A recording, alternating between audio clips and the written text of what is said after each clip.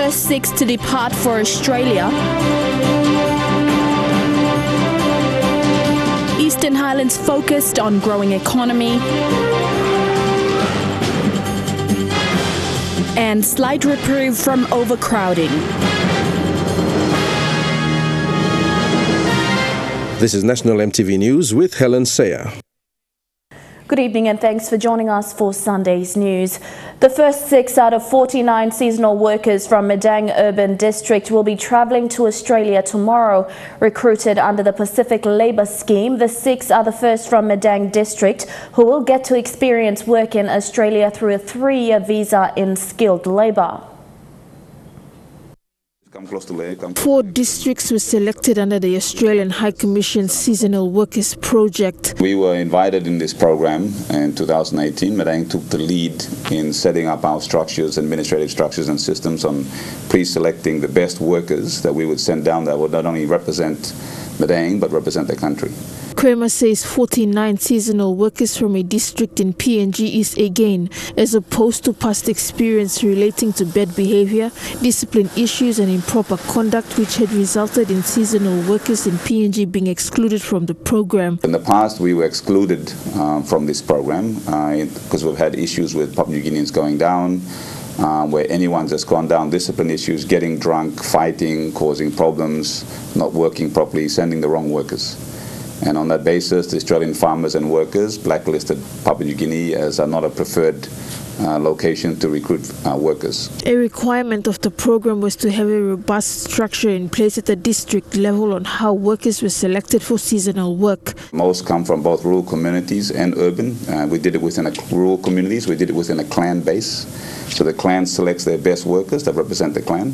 So when they earn their income, it's not for them to come back and get rich and spend all the money and cause problems.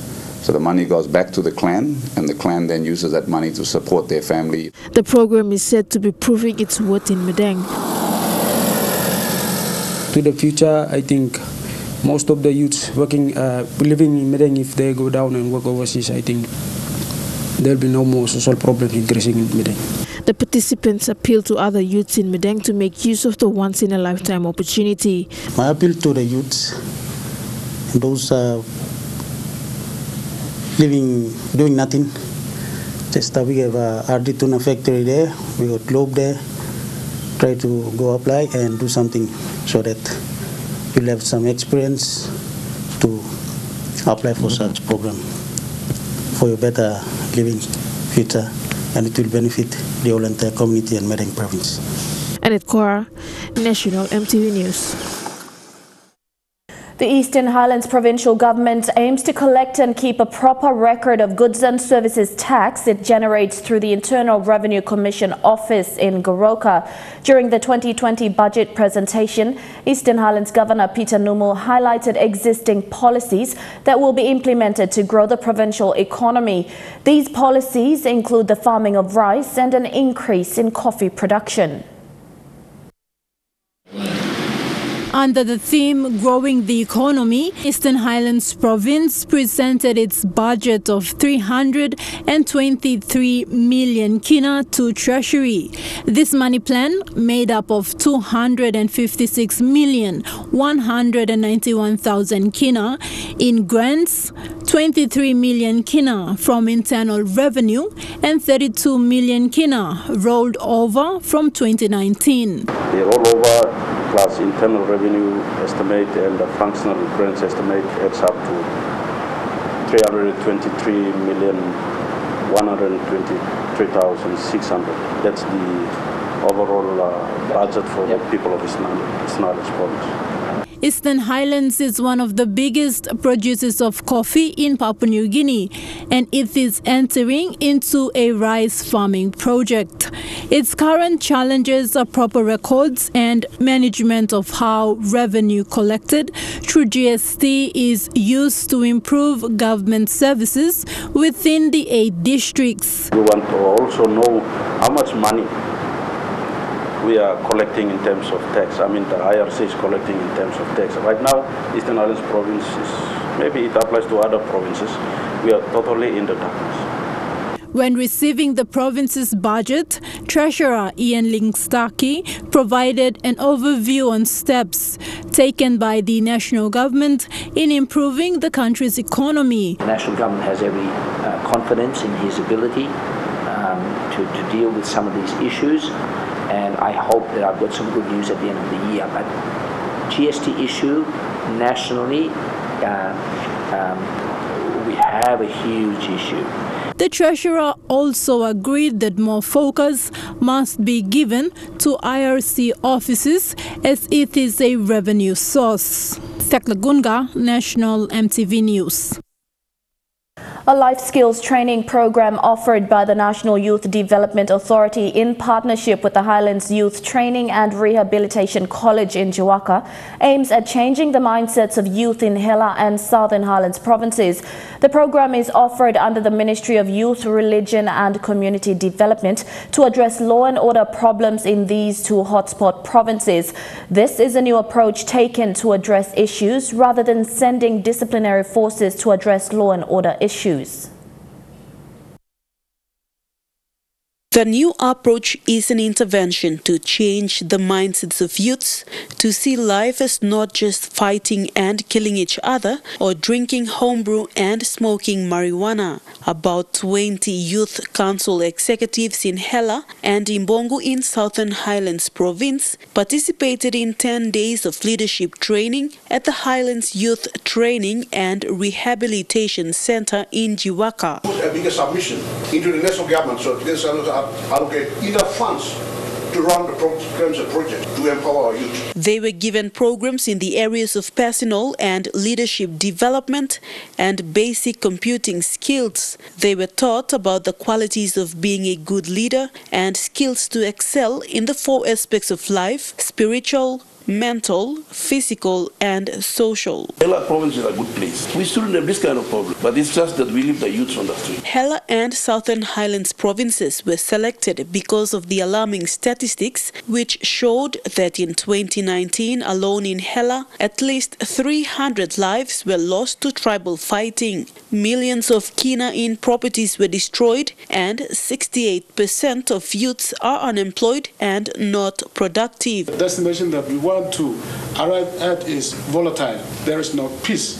We want to build peace and then talk about development later. National Youth Development Authority Director General Joe Itaki said the authority under the Ministry of Youth, Religion and Community Development will continue to empower youths in the tribal zone areas to change their mindsets. Itaki said this is a new approach to change the pattern of blaming youths to encouraging them to excel in life. Because long the potential long revenue generated inside long national pass big plus, so we need to protect that revenue coming into the national coffers. So in that context now, all agencies were directed to implement the 1 or 2 programs long Elan. NYDA will continue to partner to offer other programs such as financial literacy programs. Vasinata Yama, National EMTV News, Mount Hagen. The Department of Provincial Local Government Affairs and the New Ireland Government have signed a Memorandum of Understanding for the establishment of the Village Record Book System. The signing took place at the official government house in Kavieng between administration executives and DPLGA. The MOU allows the New Ireland Government some functions of planning and electoral roll functions. This will see the establishment of the provincial database system and training ward recorders and LLG officers. New Ireland Province is the first to enter into the partnership arrangement with DPLGA.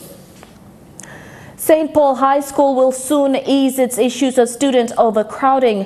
A groundbreaking ceremony for a double classroom was done by local MP Peter Isoaimo recently in front of students, staff and parents. Teachers say the classroom is timely to address overcrowding and help build its status as one of the new high schools in the Kairuku district of Central Province. A food-sharing welcome was given to the Karukuiri MP and the district administration at the school grounds. The visit signifies the commitment by the Karukuiri District Development Authority to build a double classroom for the school. MP Peter Isoaimo says the DDA is spreading its finances thinly to help all sectors. Specifically and purposely for what I'm here today is to announce and also do the groundbreaking ceremony so your double classroom can get underway. For you people to have a good learning environment or school infrastructure. St. Paul was initially a primary school. With more enrollments, the school is being transformed to a day high school. This will now be the second high school in the district. The local MP did not promise additional support, but says the school must be given the adequate support to build its status. But as soon as more and more funding becomes available, I will announce or advise in due course and what is coming next for the school. Local staff and school administration say the new day high school has many issues. Overcrowding is one. Despite these and funding issues, the local MP urged students to try for the best. Keep aiming high. Do the best you can. Bring your school name up, by studying very, very hard and attaining very good academic excellence. The double classroom will cost about 250,000 kina. Jack Lepave Jr., National EMTV News. You're watching National EMTV News. We'll be back with more right after these messages. Stay with us.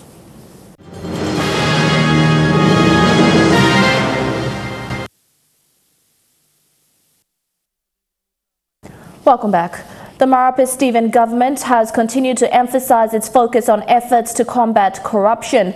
When Parliament resumed on Tuesday, Prime Minister Marape again emphasized that the government would be pushing for the passing of the Independent Commission Against Corruption Bill and whistleblowers legislation within this session. The ICAC bill is one that has taken several years to table. It is intended to be an independent constitutional body that will have powers to investigate, arrest and prosecute cases of corruption both in the public and private sector, working alongside law enforcement agencies. Speaking to EMTV News, Police Minister Brian Kramer explains that while the bill will allow whistleblowers to report any allegations against any one person, police will still carry out standard policing procedures based on sufficient evidence provided. Evidence will decide on whether someone gets arrested or not. It is based on evidence. If individuals believe that they have been arrested on bogus charges or malicious prosecution, then they have every right to go to court and seek redress in the courts by seeking a permanent injunction. But they then have to provide evidence to demonstrate that their arrest is politically motivated without any basis of evidence. Explaining further the workings of an evidence-based case in court. And the court establishes there is sufficient evidence, then it will commit that case to the national court on serious offences. And during the national court proceedings, there will be a trial, and the accused gets to question and cross-examine the evidence against them. Despite the bill's purpose and objective to improve governance and step up on the fight against corruption, the efforts on bureaucracy, especially in regards to the whistleblowers legislation, has been disappointing, with the National Executive Council still awaiting the legal clearance from respective officers responsible, which is a current concern.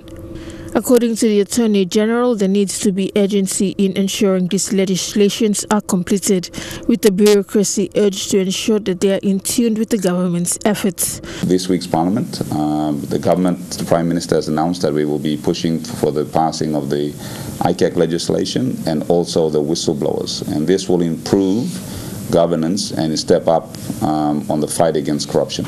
Annette Cora, National EMTV News. More ambulances are needed in the nation's capital and central province. St. John Ambulance Commissioner Matthew Cannon says only 3 ambulances are not enough to cater for the growing demand in delivering emergency medical services. Commissioner Cannon says the Health Department is providing funding but is not adequate.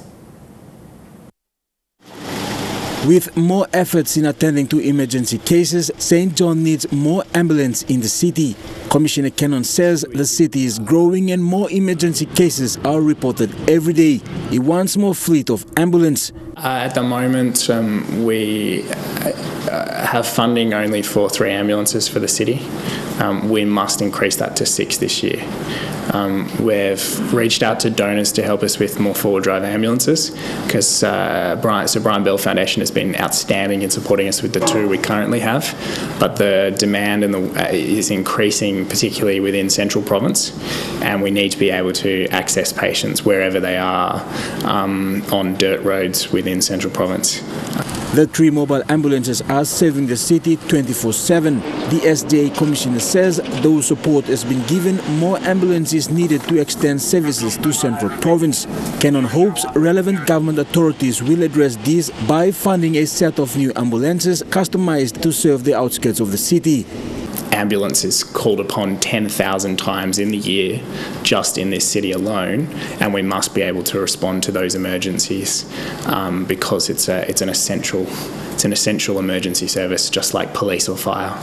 St. John Ambulance has been receiving financial assistance through various agreements signed with the health department, but with funding constraints, funding has been cut and untimely. Commissioner Cannon says, like police and the fire service, its services is also of high concern as it tries to save lives of people. We do need that baseline funding from the Department of Health and from the NCDC to be able to staff those ambulances and make sure that there's fuel and equipment.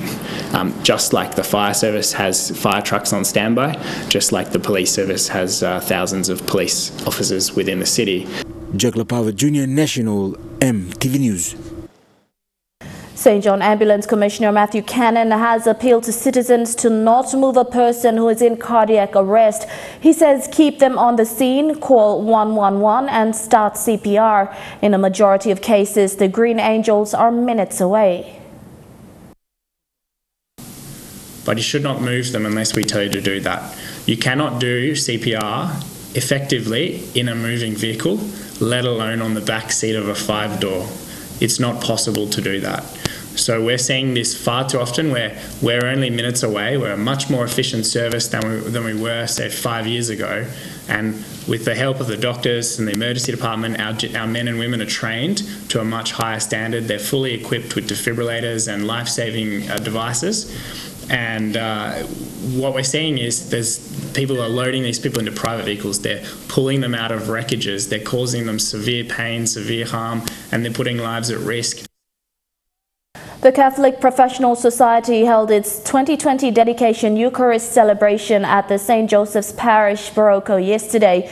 In a small celebration, members of the society took their oaths of membership and pledge of commitment to serve the church and society through their professions and experiences. Candles were lit and carried to symbolize their commitment as members of the society. Society President Paul Harricknen thanked all members who have taken the bold step forward to carry their cross of courage as members of the Catholic professionals. The Mass was celebrated by the CPS Spiritual Director, Father Ambrose Pereira. The band P2UIF has been around for over 20 years and continues to woo fans and audiences at their live concerts. This was seen yet again last night at Unitech's Duncanson Hall in Lae, where the band brought their musical abilities and synergy to the stage. They played a few of their popular songs, Jacob's Well and Lord Lead Me On, amongst many others. Lucy Kopana with this story.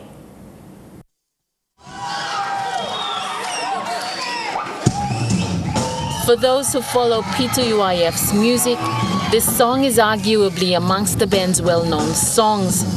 The drums, the bass,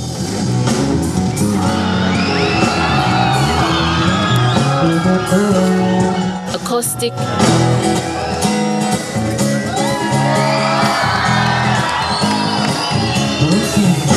lead guitar, keyboard and vocals were all in sync as they brought back some of their popular songs to a wowing audience at the Duncanson Hall at the University of Technology in Lae.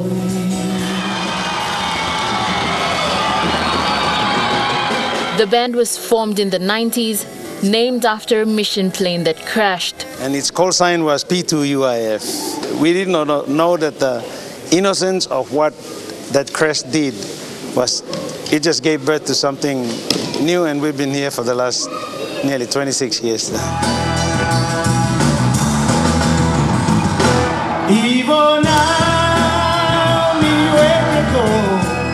Even after 25 years of being in the business of making music, so much energy is still brought to the stage. Lead vocalist Peter Bogembo attributed this to the band's Christian faith. The word of the Lord His messages are new every morning. Therefore, when whatever God speaks to you, it just energizes you, refreshes you. So you are always at that place to refresh others.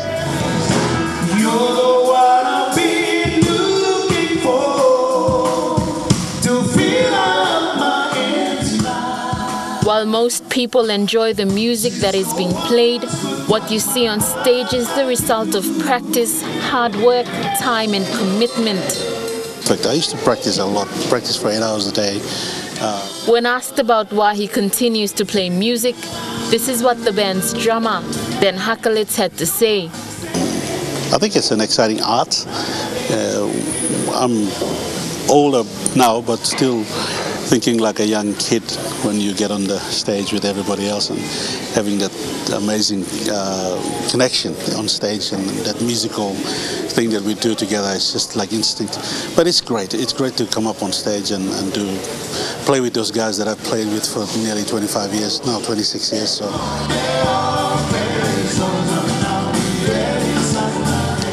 This gospel band has set a benchmark in PNG music over the years with their style of music. Bogembo said PNG's music industry is still growing and has unique sounds to offer the world. Your traditional melody that comes from your roots, if you can capture that and maybe marry it with other ideas of music and present it, the world hasn't had that. And PNG is actually rich in that context. With the next generation of musicians coming up, the band shared the stage with band bassist Richard Mogu and his daughters, who graced the stage with a couple of their original songs last night.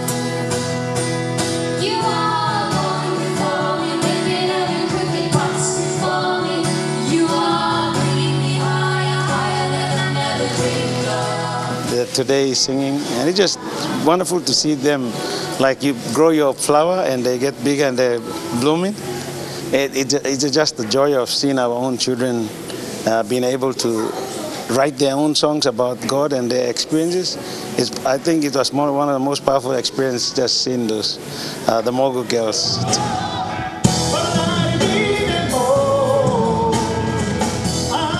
After 25 years in the music scene, they have plans to step away from playing in big concerts to reaching out to rural PNG through their music. People, maybe most have heard us on radios and possibly in the CDs and the cassettes, but it will be another thing for us to just be with the people, ministering together and interacting. So. As for the concert last night, the reactions and applauses from the audience were enough to show that they will remember this night for a long time coming. Lucy Kopana, National EMTV News, Ley. Don't go anywhere. We'll have more when we return, including stories making headlines overseas. Stay tuned.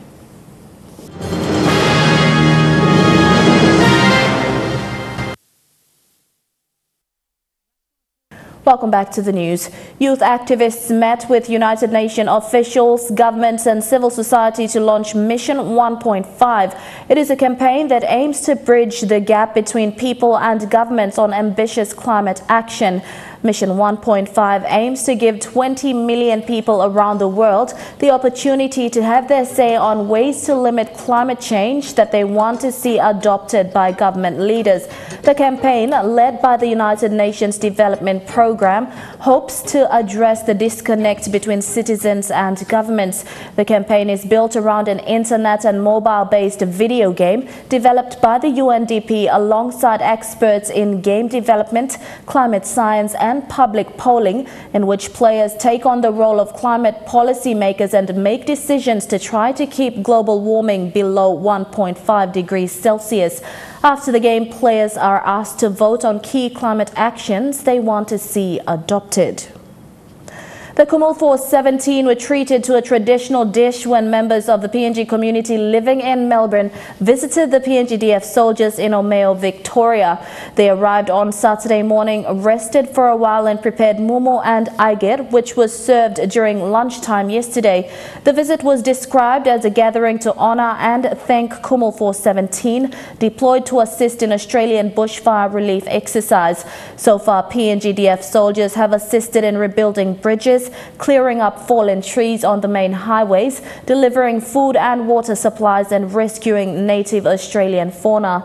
The deployment is for a 3-month period and will end in March. However, depending on the assessment of the relief exercise, more can be deployed.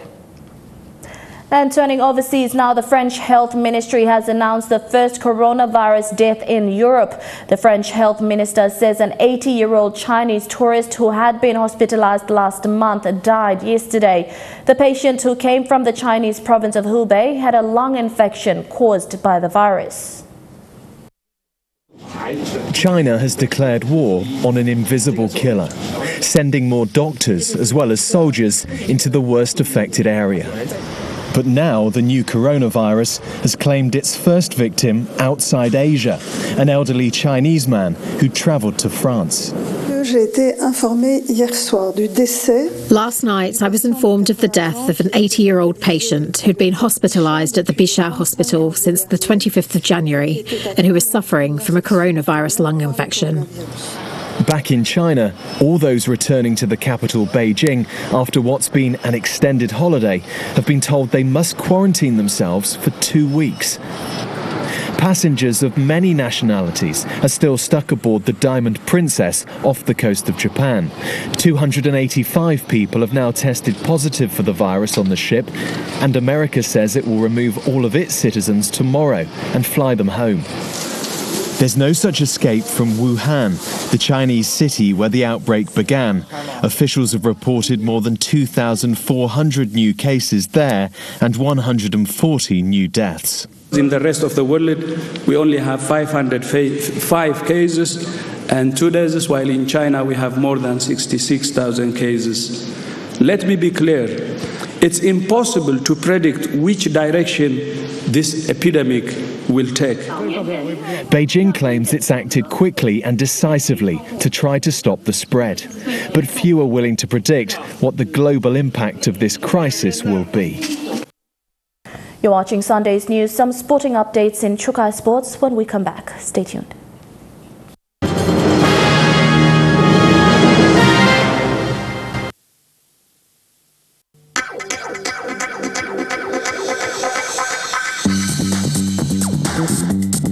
Chukai Sports.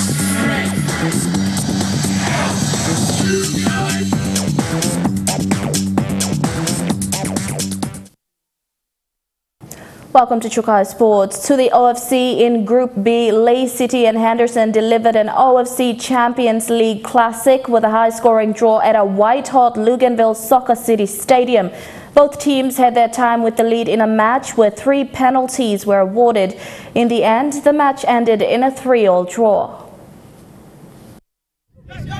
It was a high-scoring affair between Leigh City FC and Henderson Eels from Solomon Islands yesterday in the Group B of the OFC Champions League in Luganville Soccer City Stadium, Vanuatu. Leigh City meant business and right in the first minute tried their chance at goal. Chance for the PNG. Leigh City kept the momentum going for them and it paid off. A cross kick by Raymond Gunemba in the 3rd minute, capitalized on by Emmanuel Simon. But the Henderson Eels were not too concerned and things went to their favour when a penalty kick was put through the net by Tutizama Tanito. For Henderson Eels. The scores remained levelled until the 36th minute. A powerful kick by Rafael Lea literally broke through the net. A nice shot that went through the net. Henderson Eels took the 2-1 lead into half-time. The second half was anyone's game as the game remained tight, but it was again Emmanuel Simon who broke through the net and leveled the scores at 2-2. The whistle blows and the ball goes in. Goal number 2 for Lai City, scored by Emmanuel Simon. With the scores leveled at 2-2, there was much anticipation by the crowd, and Nigel Dabinyaba made sure he capitalized on his opportunity. Lai City into the box, and another goal for Lai City. Lai City has scored. Lai City looked like their lead was intact, but unfortunately that was short-lived. A yellow card to Lai City made it possible for the Henderson Eels to take an easy opportunity, with Tutiza Martanito getting one past Lai City's Ronald Warisan. Kick is taken and the ball goes in the net. Another goal for... The match ended in a 3-3 draw. Fidelis Sukina, National EMTV Sports. The ID24 Rugby League competition began their final playoffs at Tarama Barracks today. Tournament sponsor Derek Mara presented a cheque of 20,000 kina to the tournament directors. This money will be used to purchase trophies, shields and other necessities for the competition. Start last year, na come by goal of finals this year.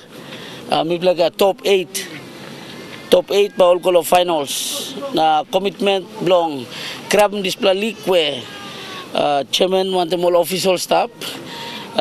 Me died 2 years ago. But then me finish the Highlands, me come, me RM na me cram back. Na time me cram back, me talking all leaders lo run him na all clever, all be run him. The Maratha off-season rugby league competition played its quarter-final matches yesterday. The match between M3 Bulldogs and Telapia was tough from start to finish. Telapia the eventual winners after a grueling encounter. Godwin Eki reports. To this day, the young generation of Maratha have carried on from their fathers and grandfathers and now playing in the Maratha Rugby League competition. For the Telapia club, many of the players in the team are unemployed youth who have shown interest to play rugby league. They say sport has really changed the attitude of the players who have taken a new direction away from illegal activities. Before going into the field, Captain Stanley David told MTV Sports that the team was looking forward to winning the quarter-final match. Today's game, my boys for me, preparing me play lo come take this game was a final bla na me got trust all boys for me osem pamda concert pamda winning this game because me play 100% me got trust all me play stop good na come me play think game one the game lo come na play the final bla so. After the kickoff, it was a very tough match as both teams locked horns in the field. Having great defense and attack at hand, it was difficult to penetrate through to the try line. The momentum shown from both sides was fierce, with great ball work and defense from the forward. Both Telapia and Bulldogs found it difficult to score in the first half. Half-time score 0-0. In the second half, it was a messy and slippery race as the Port Moresby rain washed the Telapia. Bulldogs, in the other hand, who were the dominant side, still found it difficult to score as Telapia managed to defend well. At full time, both teams walked away with no score, but the extra 10 points given was crucial for both sides to at least score and win the match.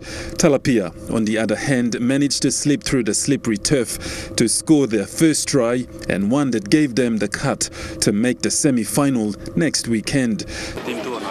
Me play to self-sponsor, me plan sa sponsor outlaw, some business houses or lagay na bot. Telapia Club is self-funded and needs support from business houses in Maratha to come forward and support the youth. Godwin Eki, National MTV Sports. Don't go away, we'll have more of Trukai Sports when we return.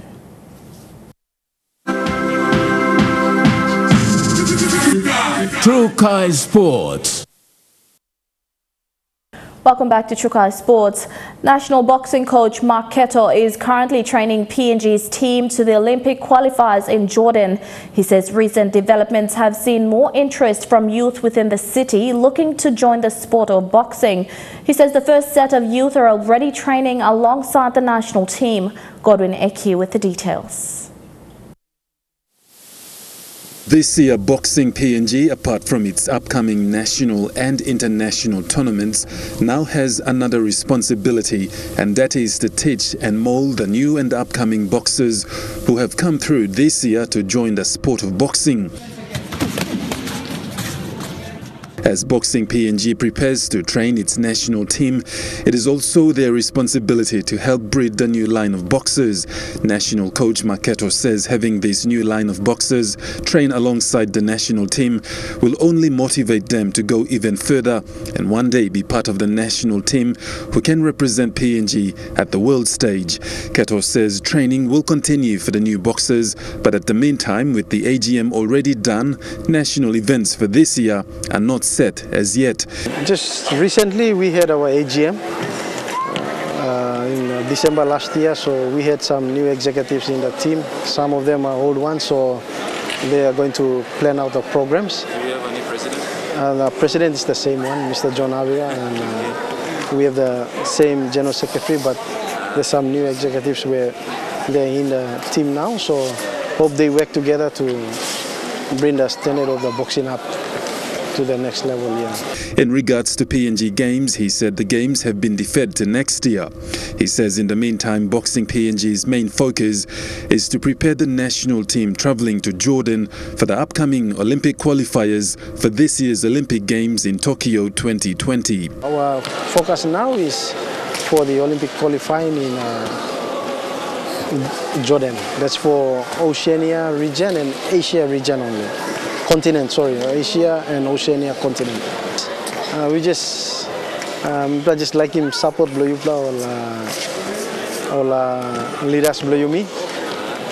I think boxing and also other sports, we have talent here to bring Papua New Guinea to the world stage. We just need support from the people of Papua New Guinea and also our good members. For these 4 athletes, they will not be representing their families and their self, but they will be representing the 9 or 10 million people of Papua New Guinea and also the government of the day. Godwin Eki, National EMTV Sports. Israel Folau has taken to the field for the first time since his controversial signing with the Catalan Dragons Super League team, scoring just minutes into the game. As ABC reports, his contribution helped his French club to beat Castleford Tigers 36-18. Young in southern France, which is the home of the Catalans Dragons, which of course Israel Folau is now playing for. He had his debut match in front of about 9,000 locals here this evening, and I think the crowd was pretty pleased. He scored after touching the ball for the first time on the field, 6 minutes in to the first half, and he did score for the team. The coach was very pleased. After the match, he said he played well in defence as well, but of course it's not his rugby league that everyone is talking about and causing the controversy. It's his views and the views of, that he's posted before on social media that had him sacked from rugby union in Australia. Now his coach is very supportive though of Israel Folau, and he is not apologetic for signing the player. When I go to sign a player, I'm talking from a football perspective. I go to sign a player, I work out what type of person he is. Is he a good person? Is he a good player? Will he add value to the team on and off the field? Not judging him on any political or religious belief that he's got. We said in the statement what we said. He will not repeat anything that was said, whether you like that or don't like it, whether you agree with it or don't agree with it. We quite clearly do not agree with it. We said that, but that's it. Well, the fans here, of course, a home game. That was the obvious choice for his debut, for the coach to have him at home, to have the home crowd support. We spoke to some of those supporters as they came in to the ground behind me this evening, and really they were very supportive of Folau, saying that they were pleased that he joined their team, that he was good for the Catalans Dragons, but also for the Super League as a whole. Now, there was some controversy, though, because there was two women within the crowd this evening who had brought along rainbow flags. They draped them over themselves, and they also had some banners. Now, security actually made them take away the banners, although they were left with the flags. But there was a bit of controversy surrounding that here this evening. But, of course, he'll have much more hostile crowd when he plays in the United Kingdom. He won't play next week, but the week after.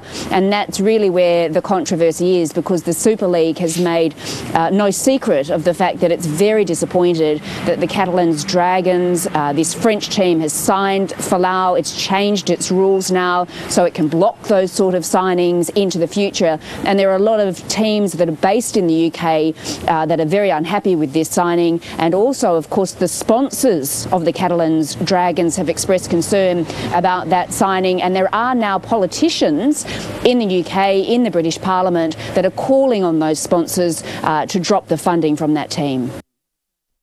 And that ends Chukai Sports. When we come back, a quick look at the weather for the next 24 hours. Chukai Sports.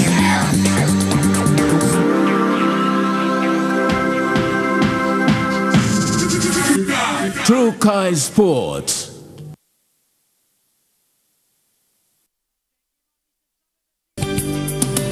This weather update is proudly brought to you by Money Plus. With you always.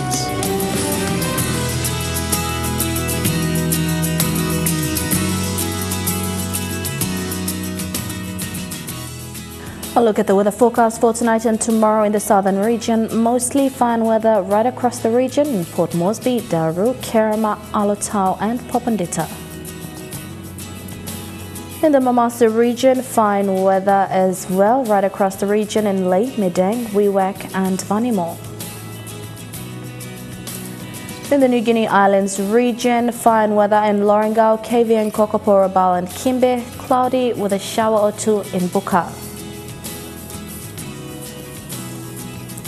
And in the Highlands region, rain, then fog in Mount Hagen, Goroka, Kundiawa, showers, then morning fog in Mendi and Wabeg.